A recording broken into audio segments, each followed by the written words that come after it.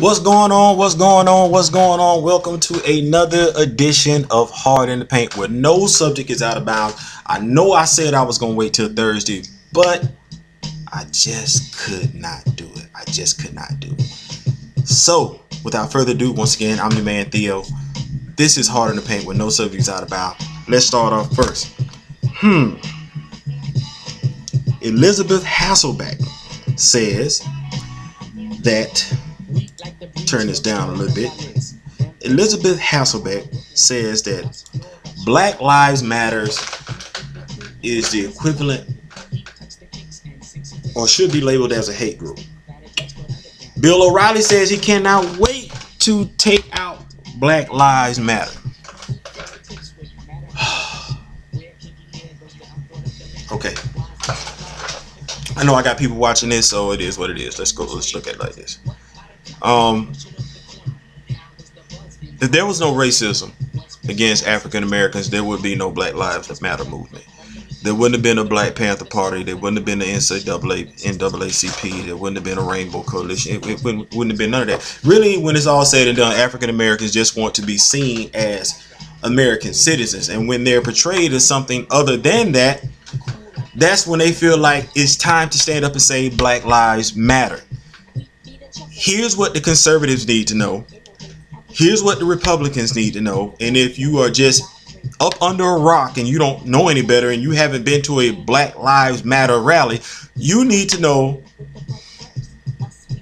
it's not only black people that's saying it. It's not only black people wearing those shirts. There are white people. There are orange people. There are red people. There are yellow people. Whatever you want to call them. African American people are saying it. European Americans are saying it. Asian Americans are saying it. Latino Americans saying it. It's a whole bunch of people saying Black Lives Matter other than just Black Lives. And the reason why they're saying Black Lives Matter, regardless of their ethnic background, is because they are conscious enough, aware enough to see that, you know what? Hey, there's a problem in America. Unarmed African Americans are being gunned down on a daily basis. This is crazy. Where is this coming from? Which is my segue to say this. Police officers are now being gunned down for no reason whatsoever. Law enforcement officers are now being gunned down. They're being executed. And that's not right. Here's my problem.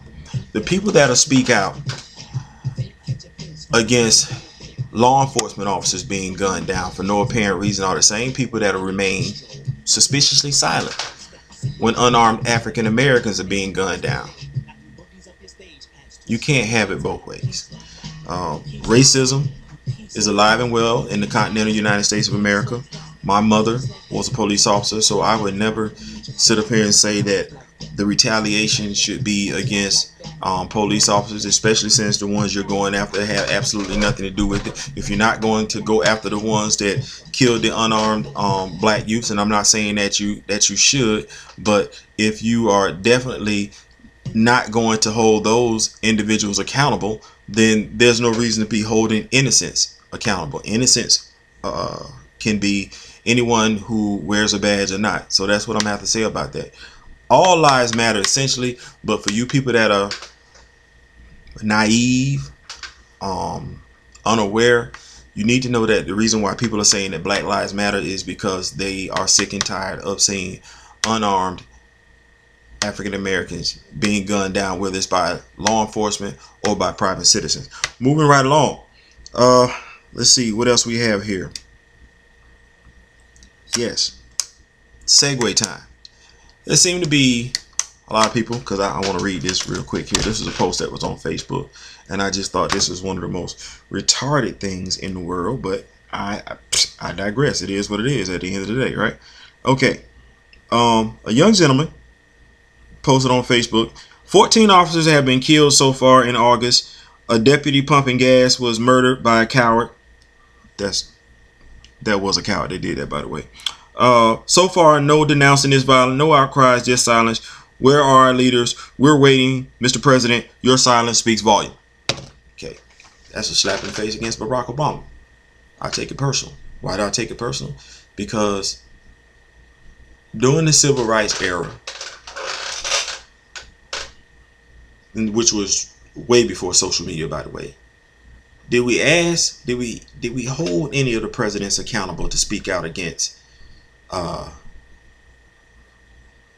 slavery? Did we hold them accountable to speak out against African Americans being denied their rights in the 60s? Do you as an American right now have a problem, since some of you are so adamant that Barack Obama is not speaking out against the violence against police officers?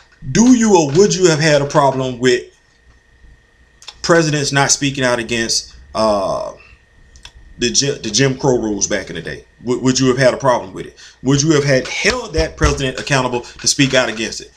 I honestly feel like you wouldn't. And the reason why I say is because you didn't speak out when there were issues going on with New Orleans, when G-Dub was late showing up to the party. You didn't speak out. You didn't show any animosity towards GW. As far as you were concerned, GW did exactly what GW is supposed to be doing. You cannot have it both ways. Everything is important. Either it matters or it doesn't. Don't pick and choose when it matters, because it just makes you seem downright silly. I asked a question the other day on my previous Hard in the Paint, that if Donald Trump were making the same comments that he's making right now, but was a Democratic nominee, would you vote for him? I still haven't got anybody to respond. Nobody. I even hit somebody up on their Facebook post, never said anything. And the reason why is because I think it's apparently obvious. You're Republican and you really don't care what's going on as long as it's a Republican. You're not going to vote Democrat. You're not going to vote Democrat even if that's the best person, because you're stuck in your Republican ways. And I could make the same argument for people that are stuck in their Democratic ways. Shout out to myself, because I voted for Charlie Crist when he was a Republican, and yes, I'm certified Democrat, by the way. So I don't care the Democratic, what you sign up for, because they don't give you an option as to, I'll wait and see who I like later on.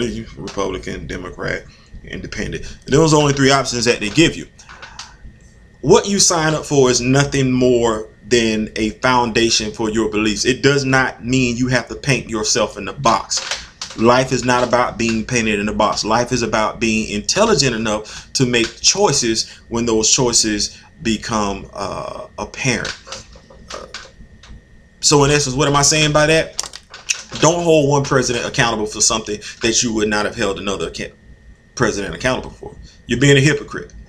If you're not going to hold George W. Bush accountable for some instances in which he should have been held accountable for, if you didn't publicly chastise him for not doing what he needs to do, don't come out from up under your rock now to hold this president accountable for. Barack Obama has done some things that I have not too particularly been fond of. The whole getting off the helicopter, saluting with the cup of coffee in the hand, was not something that I was specifically proud of, especially when there was a Marines fellow serviceman standing by his side. But G-Dub did the same thing with a damn dog. And none of you said anything. None of you said anything. Only when Barack did it was there a problem. So you're being hypocrites. Stop it. Now, let's get that political stuff out of the way. I like to lead with politics. I don't know why. Kevin Gates, rapper, concert, Florida, female. Kevin said she was reaching at his crotch. They showed video of the female grabbing at his leg. Either way, he kicked her. Kicked her in her chest. We're sending the wrong messages. We're sending the wrong messages on both sides of the fence.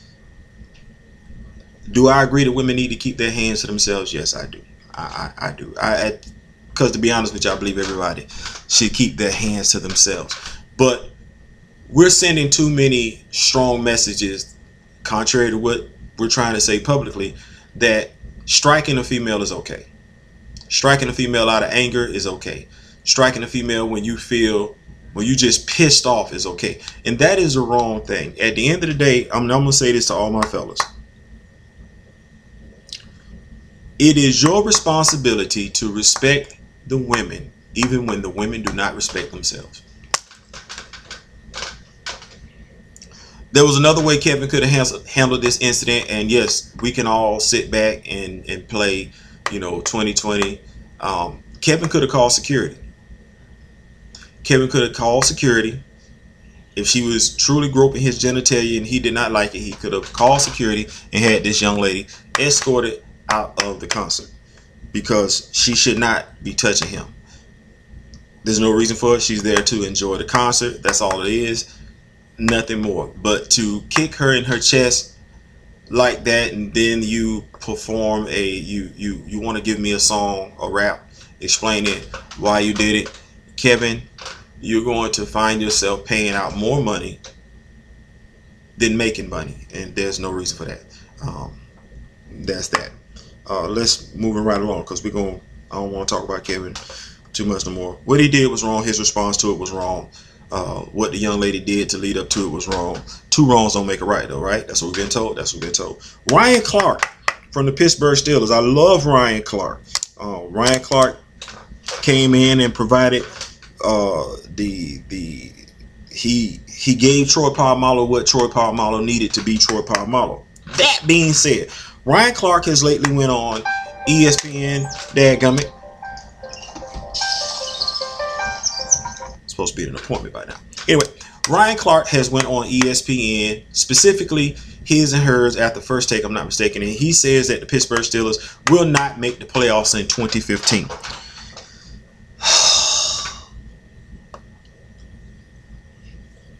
Here's my problem with what you said, Ryan, is that it's 6 playoff teams that are going to make the playoffs from the AFC. 6. And if we sit up here and say the Patriots are going, had a conversation with a friend of mine. He said he's not sure about the Patriots are going to win the AFC East. He's not sure about Denver. He thinks Kansas City is going to win the AFC West. Okay, Indianapolis Colts winning the AFC South. We can pretty much agree on that. But who's going to win the AFC North? Let's see.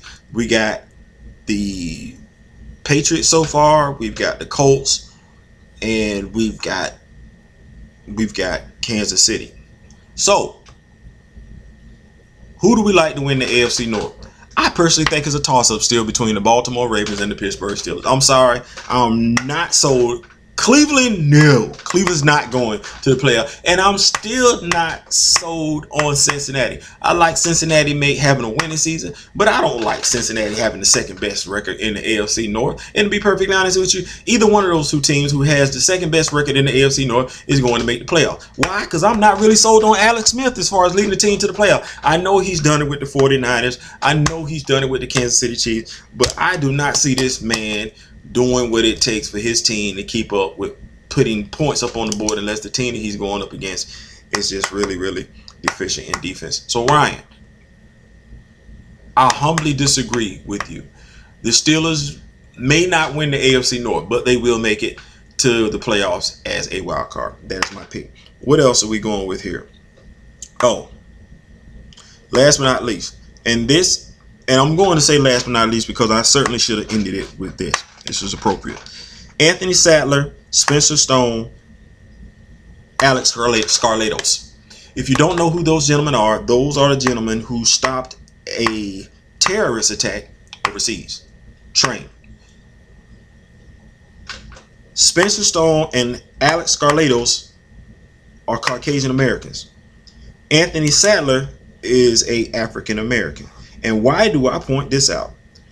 Because over here in America, we're the only ones that care about color. We're the only ones that care about ethnicity.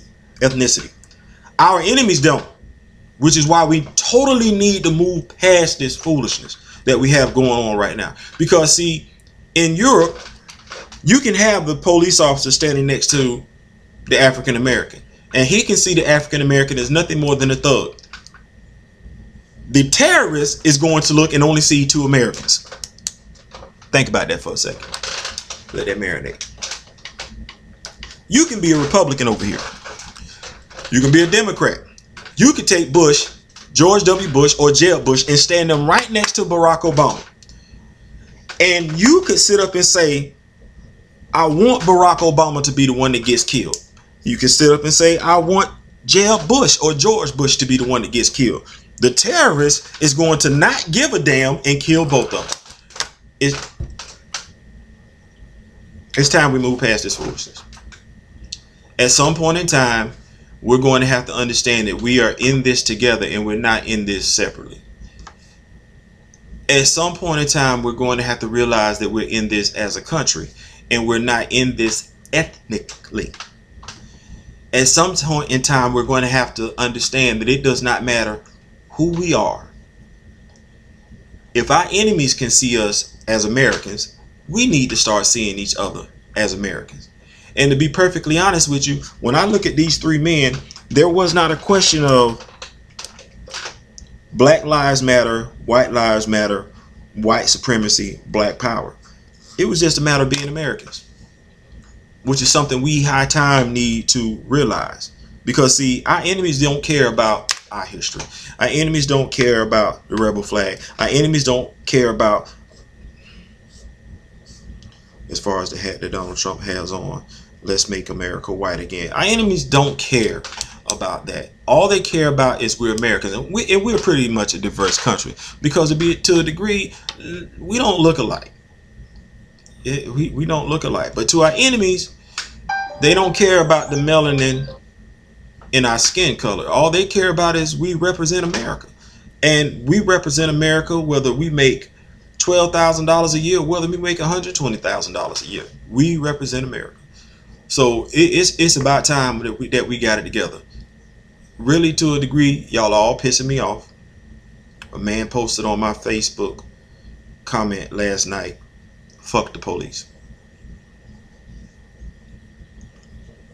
That bothered me. And it bothered me because not only was my mother a police officer, but it bothered me because I know there are men and women out there who wear the uniform, who do their job, and they do their job proudly every day to make sure that our cities are the safest cities that they can possibly be. And they're catching a huge amount of flack for what some of their ignorant brethren are doing.